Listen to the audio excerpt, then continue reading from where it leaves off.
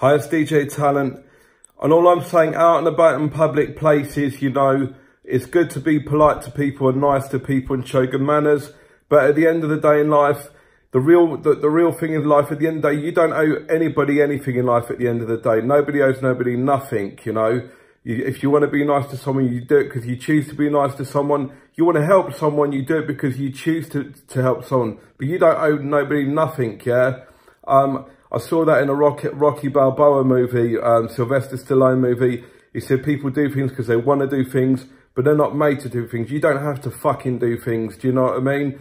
And it's like an animal. If you treat an animal with love and peace and respect, the animal's going to treat you with love and respect back. You treat an animal badly, it's going to bite your fucking balls off, you know. An animal's going to bite your fucking balls off.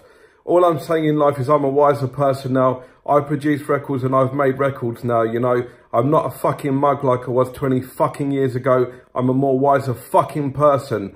But I wish people out there world peace.